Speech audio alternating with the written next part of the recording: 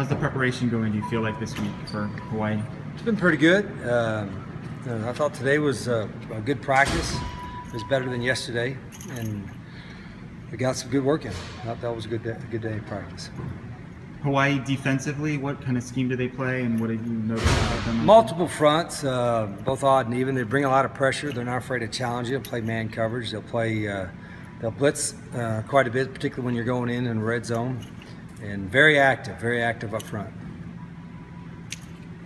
What does Nate mean to this offense, and do you think you guys missed him more than maybe people realize on Saturday? Oh, we missed anybody that's a starter that's out. You know, there's a reason he was a starter, and so you miss their ability. But Nate's got great leadership. He can play every position, and you know he has the ability to make plays, and he understands our scheme. I mean, Nate he helps coach the guys, and he helped Saturday. But it's good to have him back.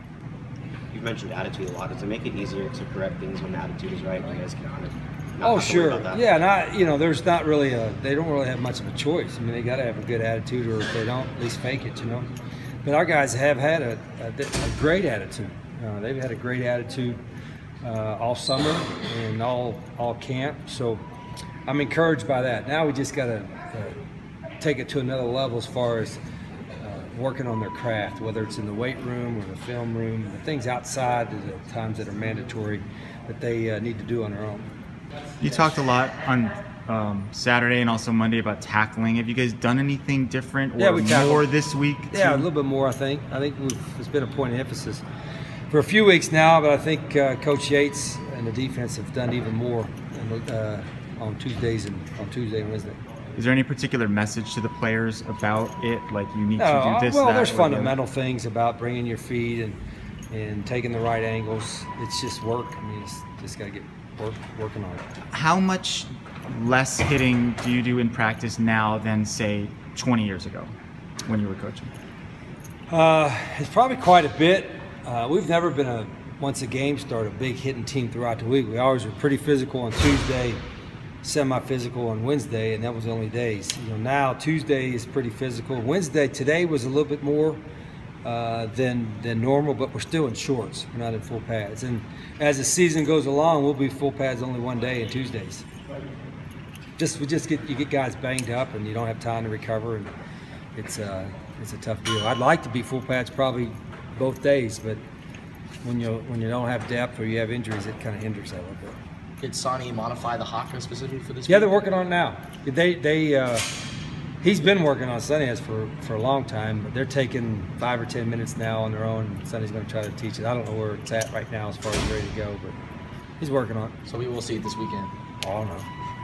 Did you ever talk to the conference about some of those issues? Yeah, I tried to get clarification, and obviously the targeting calls were close, but they thought that obviously they'll stand and keep up. And then the thing about the defensive delay a game, I think that's up to interpretation weekly, which still I didn't really get a lot of clarification on that. They said we got to talk to officials every week, which I don't know. It's got like week for week.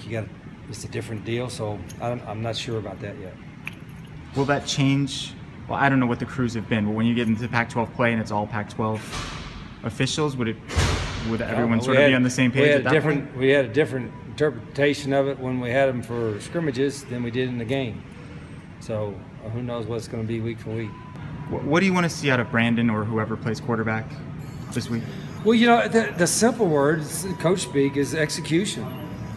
The guys, they'll play hard and they've got some talent, but the execution has to be there, and that's matching the play calls and them seeing the field and being right with their eyes and their footwork and their technique and all that kind of stuff. And they're capable of playing at a high level, and we're going to keep working to do that.